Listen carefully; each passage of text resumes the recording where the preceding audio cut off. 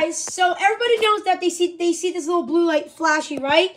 Well, it doesn't mean that your computer is not killed or your computer is not broken or anything. Well, when the blue light flashes like that, that means your computer's off. To wake it up, you can tap it on there, or you can tap it on the keyboard too, and then it'll stop flashing. You can see it's staying on. And that's what it means. So it means it's off, by the way. In one of my dad's videos, I get played on here. By the way, if it's not my dad, yeah, there he is. He only got that many subscribers. If you can take a look, guys, how many subscribers he have. So I make those party videos. Now, your CD rack. So yep, that's all I got for you. Goodbye.